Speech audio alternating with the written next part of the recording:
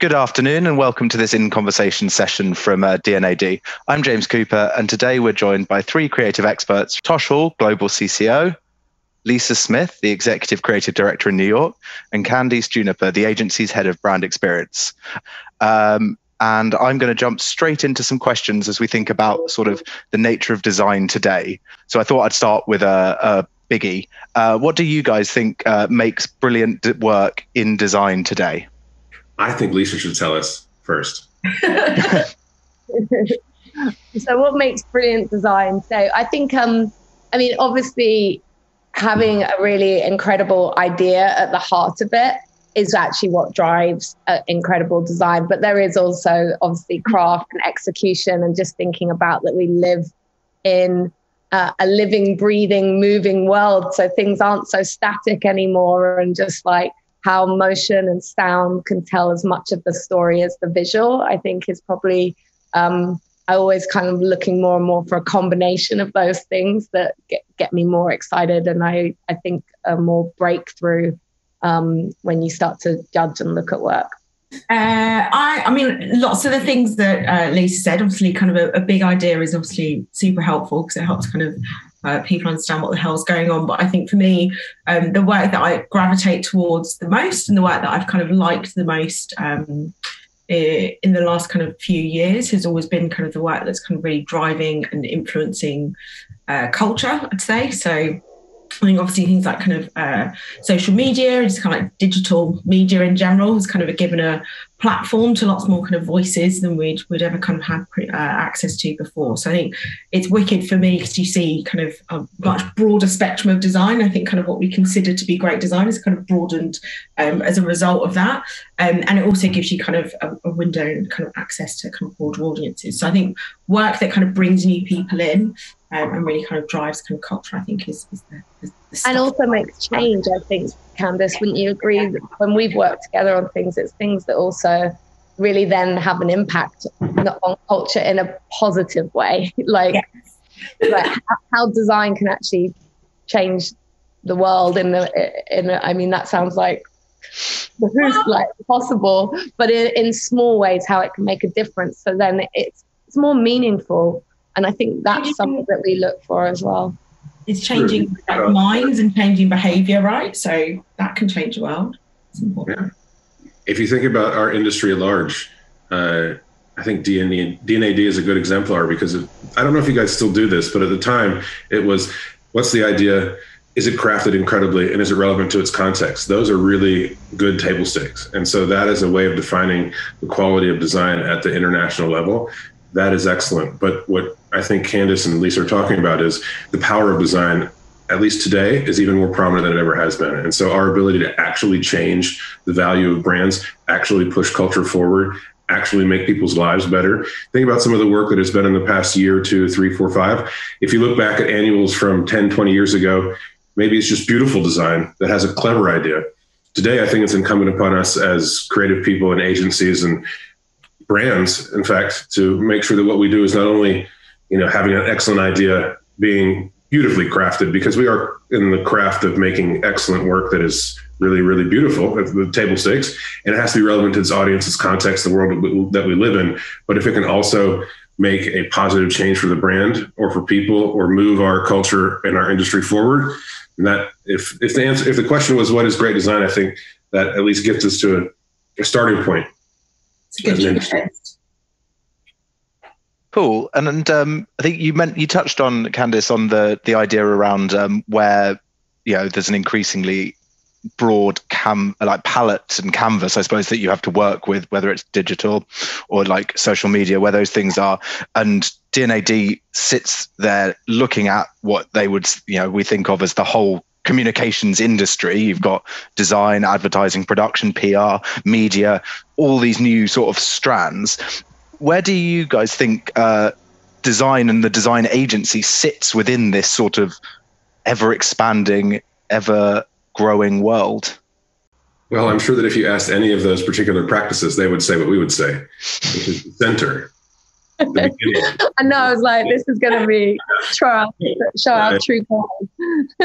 The definition of design is ever expanding, and you can talk about, Candice's background, and she comes from more of a communication space. You can talk about Lisa's background from a pure design space. I'm also from a branding and design space, but in the last 20 years, I've seen our practice evolve and the prominence of what design can do in the marketing mix become more and more and more prominent.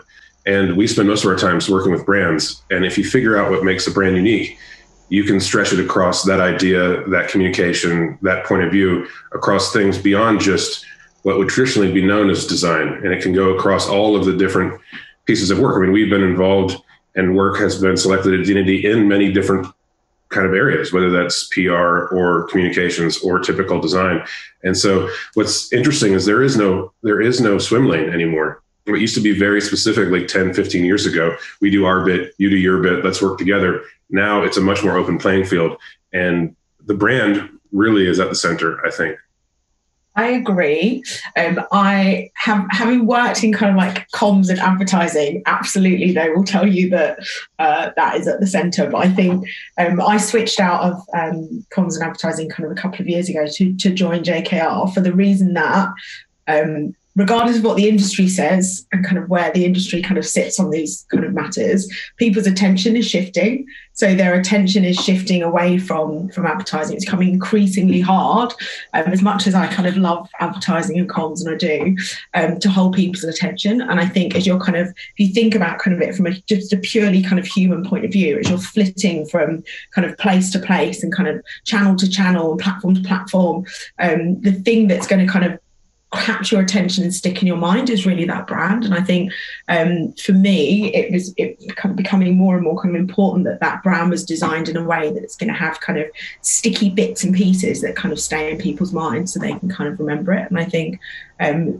that's why we're kind of starting to see now increasingly it's not just the brand that you're marketing, it's a product and then the experience around it, and that becomes your marketing in and of itself. So for that reason, like just from a kind of human point of view, I think you have to have design kind of like front and center in your brain when you're kind of thinking about how to get something out into the world. Yeah, I also think, building on what you're saying, Candice, is that then if design and brand is at the heart, all of those elements that you create when you say you're rebranding or creating a new brand, you're creating distinctive assets, whether that's typography, whether that's colors, whether that's the sound, whether that's the motion and the movement that carry holistically across all of these touch points. And that's what becomes iconic and recognizable to a consumer. And I think more and more, we can't have all these different elements being disparate. So whether we all partner as a set of group of agencies and hold hands together and tackle the problems for our clients and our consumers hand in hand together, or whether it is the design agency and the branding agency creating those set of distinctive assets that then can be deployed to all of the partner agencies to carry across everything in order to create that distinction. Because no longer can you afford to have multiple different looks and feels going on for different channels. So you can afford that. Just on a monetary. They did it always used to be like that. And do you think? I mean, it feels like as we come to the end of this year, it's difficult to talk about almost anything without thinking about COVID and what's happened for the last 12 months. So, do you think that the COVID impact is going to change design's role within things? Have you noticed that it's changed how brands are thinking about how they engage with their consumers, or is it more like it has just accelerated what you were already seeing? It's going to change a lot of things. We were talking about this earlier. It will change everything and change nothing. So in some ways, our approach to design and branding and the communications industry remains the same. Clients' approaches have changed. Clients are shifting ever faster. People are moving quicker and quicker. The way that we collaborate is different now. Our outlook on talent is different. Our outlook on how and who we collaborate with and when. The reach of our ideas is different. But if we maintain our philosophy and what we believe in, the tools at which we use, the reach that we have, the opportunity is faster and has become farther reaching. And so, to Lisa's point, there's many, many more opportunities for clients to connect their brands with consumers. And those areas are kind of boring right now. And so one of our missions is to make that space more exciting. And, traditionally coming from a place where you would see something physically, or Candice has worked on things that you would experience in real life now, and that will change. We'll experience things in IRL again. But I think we're always going to have a piece of our lives that are going to be this, whether that's remote working or engaging with brands and people in a non-physical way. So how do we influence those like we have done in traditional ways? And thinking about maybe on a sort of more practical level, I think a lot of people are quite interested in how is the switch to almost complete remote working sort of worked on a day-to-day level. How has that sort of come through, and that changes the ways you'd looked at your approach to working collaboratively, either within the agency or when you're working with brands themselves or with external agencies on other areas? Lisa, you want to do the day-to-day stuff first? I can do the day-to-day. I mean, there's pros and cons, isn't there? I think in some ways, I'll start with the pros, because I think there are some really good things that's come out of this. There's one, I feel like we operate more as a global agency better than we ever have done before, whereas we might have been more siloed in markets. Now we call upon on each other, in whether it's working with London or the Shanghai office. And then certain types of tools have been really amazing. Like we've been using things like Miro, which are like whiteboarding, which have completely replaced the old traditional boards where we're all printing out hundreds of pieces of paper and sticking it up. We found collaborative tools that are starting to work a lot better, that we can pop in, that we can be a bit more intuitive. But of course, the exasperation of meetings and Zooms and all the things that we hear about in the media too is a constant challenge.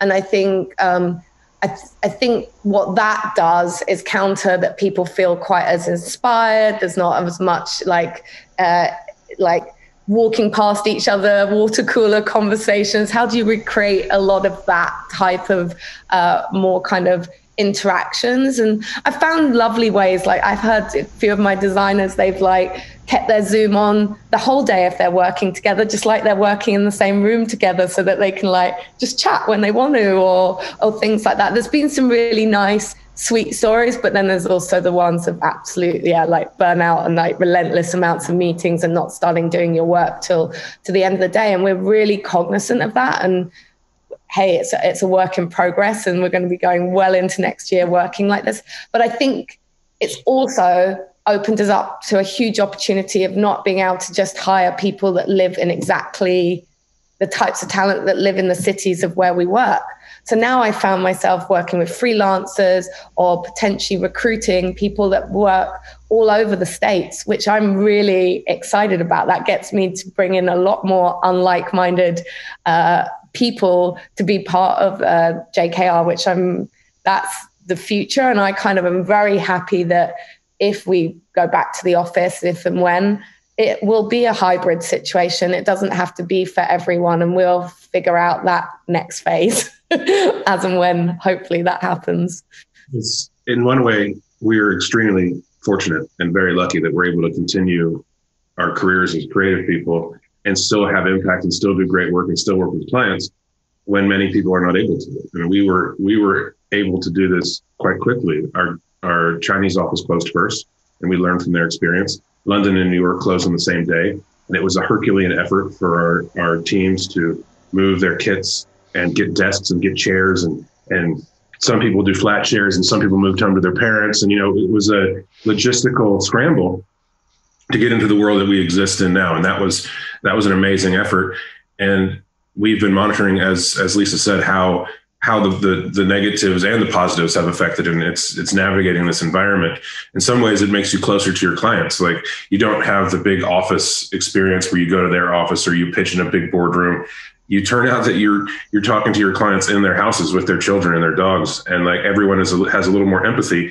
Even though it's harder with a 2D interaction, you get more experience and more exposure to your teams, to your collaborators, to your clients. And it's opened up maybe a better connection in a world where we're not really connected. So it's a strange world, but I think we're going to take a lot of the positives with us. And when we get back together, we will really enjoy being back together, because one thing that I know that I miss is the random acts of awesomeness where you just like pass a crit board and you're like, what is that? And then this person is next to that person. All of a sudden a new idea happens, and that's harder to manufacture. So the spontaneity of being together, and, you know, I don't get to go to England and go to pubs anymore. So that's a bummer. So it was interesting, Tosh, you were talking about interacting with your clients there and how doing it in this sort of remote way has changed things. But one of the things I was interested in was all of you at the earlier in the conversation were talking about the role that design and creativity can have to do good. And I was quite interested in how you approach those sort of social issues or doing good with your clients. Like, is it something you challenge them to be more, to be more cognizant of? Or is it a thing that it has to come from them before you push those agendas? I think it's both. I think that, Lisa's experienced it currently with clients, and Candice's experience with work that just launched. Some clients come to us with the problem that they have that they want us to have a thought about. Other times we bring it to the clients that we work with and push them a little bit further. I think there's no typical answer. I mean, maybe Candice can talk a bit about the work we did for Meltdown, which launched this year. And that was a great example of a partnership with clients. And then, what's happening in culture and what the right thing to do, and partnering with a brand that can actually do it, that makes sense for their brand.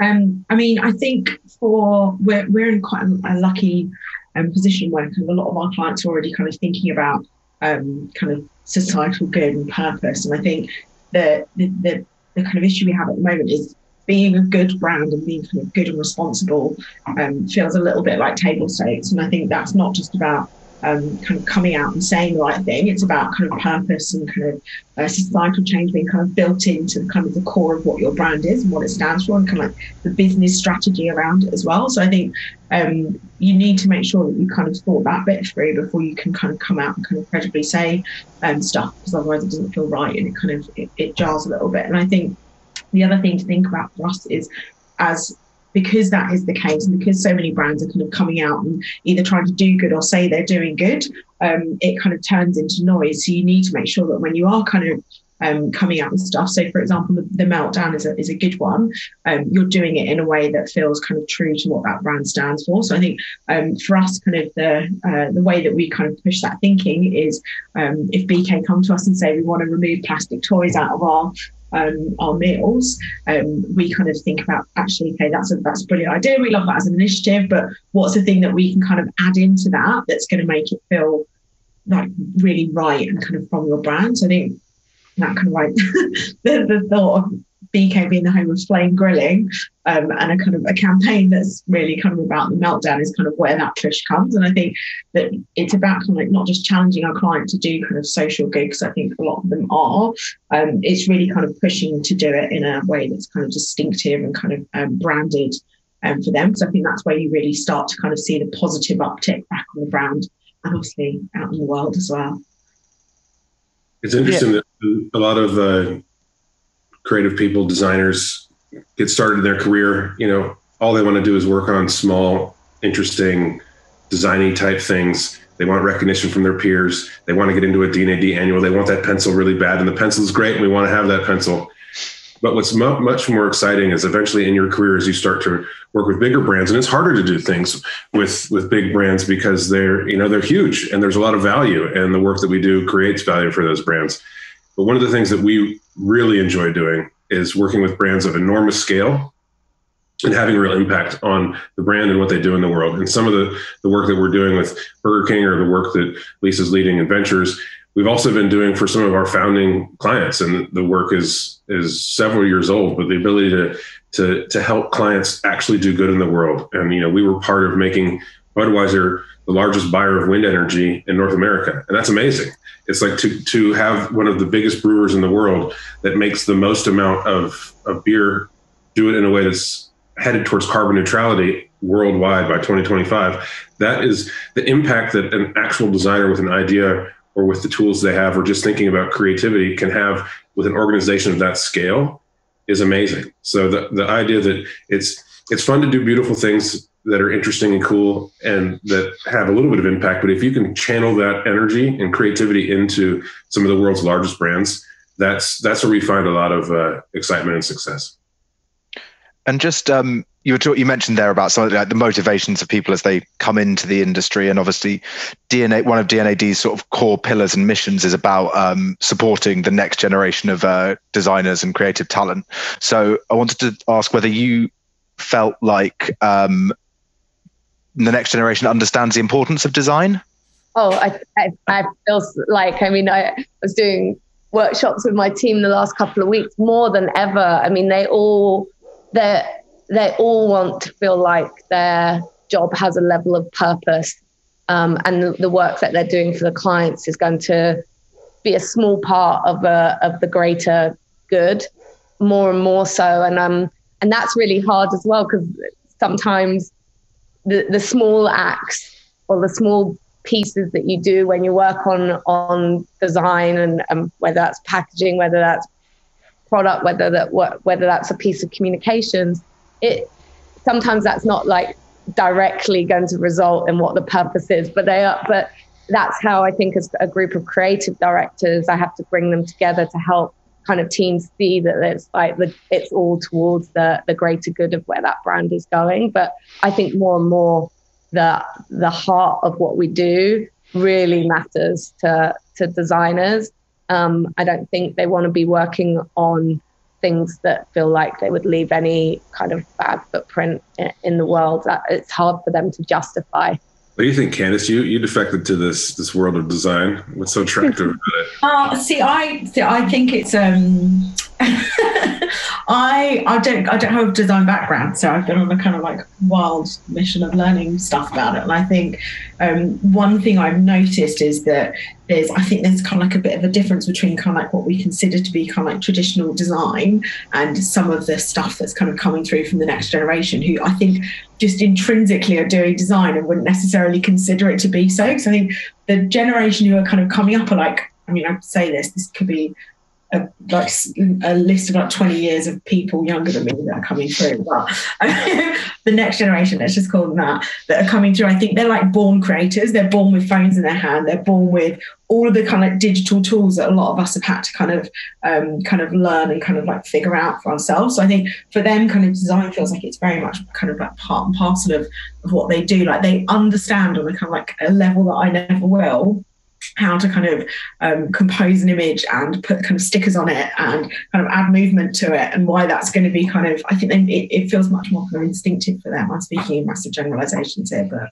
I think they kind of get design and it's part of their kind of day to day in a way that when I came into design was like, okay, I need to learn about stuff now. So I think it's interesting kind of where the next generation of designers are going to come from, because I don't necessarily think it will always be from the kind of traditional places we've seen them come from to date. And I think it would be cool seeing some of those new voices and that kind of that new talent and that big pool of talent that we'll actually have to kind of pull from come through. So yeah. You're telling me you're recruiting from TikTok now? Look, I'm telling you, I think we should be recruiting from TikTok. Yeah. That's definitely where I was going with it, isn't it? Yeah. No, I think like you look at, I mean, even like kids as like kind of young as like kind of 7 or 8, you can put a phone in their hand and they can create something, and they will make something that looks kind of probably like an aesthetic that we'd spend hours trying to recreate in a studio. So yeah, I think there's some interesting people coming through, I think, definitely. I think perhaps design has moved from a craft that is taught in schools about the ability to create certain things in a certain set of tools to more of a worldview. And so I think more people are open to the idea of design as a perspective on the world. And so imagine if you were in high school and middle school and I didn't know design existed as a career until I was almost graduated from college, and I didn't go to an art school. And I find the most interesting people that I've worked with over my career are people that were maybe not formally educated in the skills of design, because all of the tools can be learned. But imagine the worldview of someone who is maybe 15 or 12 right now, imagine if what you thought is that you can actually influence the world with your mind. You can create something that can change the way things look, they feel, the way people experience them, how you connect with people, how culture, products, brands evolve and change and influence the world. And you can do it with your mind, where perhaps that was before with, a drafting tool or Illustrator or a particular set of skills that were very striated in an industry where you're either this specialist or that specialist. I think we're moving into a space where, of course, we're going to need people that are brilliant at making certain things and have abilities and skills in certain areas. But maybe it's more of a worldview where you can approach things from a perspective of how your creativity can change from very small things that are just making things look and feel a little better to big giant things that are going to change people and culture.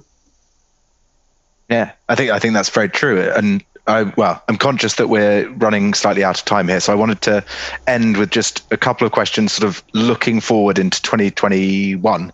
So I'm interested in what sort of trends or themes you sort of can imagine emerging.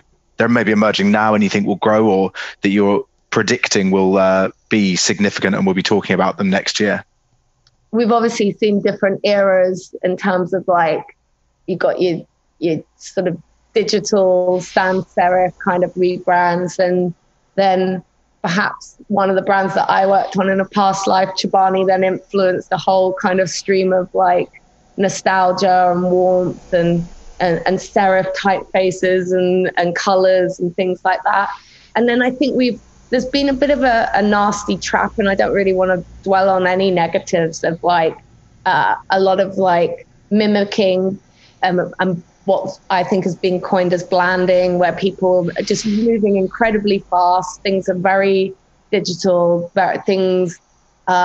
people aren't taking the time to really peel back the onion layers of like, what is the idea behind this brand? How do we bring it to life in a unique, distinct way that's true to that brand? And there's a lot of churn like that happening. So I hope for next year that there'll be more breakthrough things happening, more distinction, more different things. So it doesn't feel like it's a trend of all the same stuff, but that's happening. That there's more of a more kind of creativity kind of dispersing in more kind of interesting ways than things that we feel like we've all seen before.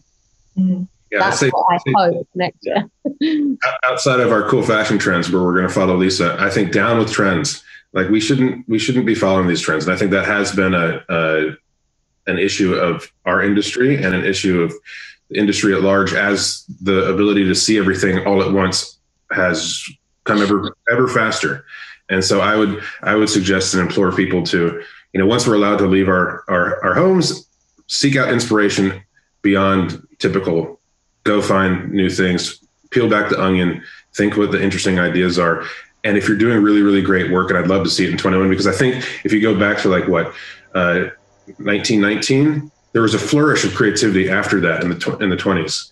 We've been in the pandemic that's 100 years since. I believe there will be a flourish of creativity, and that people will come out with new and interesting and exciting things, and different types of people are going to get together. And I don't know that there will be trends that they'll follow. I think we'll be surprised, and there will be excellent creativity that comes out. At least that's what I hope. And please don't make this like a soundbite, but I genuinely do think that trend predicting is for mugs. So one of the reasons why is I can't remember what started us off, but I ended up looking at a load of trend reports from the beginning of the year, and I was like, one absolute waste of time that was for everyone who wrote all of them. They were brilliant, well researched, loads of detail, loads of stuff that could have happened, and then this unexpected big kind of pandemic hits and everything kind of goes out the water. So I tend to agree. I think there's been a lot of people who've been kind of like frustrated in this period, and I think once we kind of all kind of come back out into 2021, good things will happen, but Lord knows what they'll look like at this stage. I love the nomenclature of trend reports. Like they make them up with like ridiculous names for things. I think that's really creative. A lot of the stuff that we do, whether we're creating new brands or working with legacy brands, it's like try to find something that's timeless, that is relevant to that brand, or you can create something that's going to exist if a brand wants to exist for the next 40 years and you've just made it today. And then how do you make it relevant to the context, to the consumers, to humanity, to culture? Because relevance is ephemeral and will change, but core ideas and, equities and timeless truths will always proceed. And so as our technology changes and as our world changes, the timeless truths, I think, will be the things that we should think about. And then, of course, we'll talk to the TikTok kids that Candice is going to bring in, and they'll make it relevant, which is great. So basically, timeless truths and jumpsuits. That's our answer. Well, I think on that note, not to sound too top gear, we'll end it there. Thank you very much, Candice, Lisa, and Tosh. That was fantastic. Thank you very much.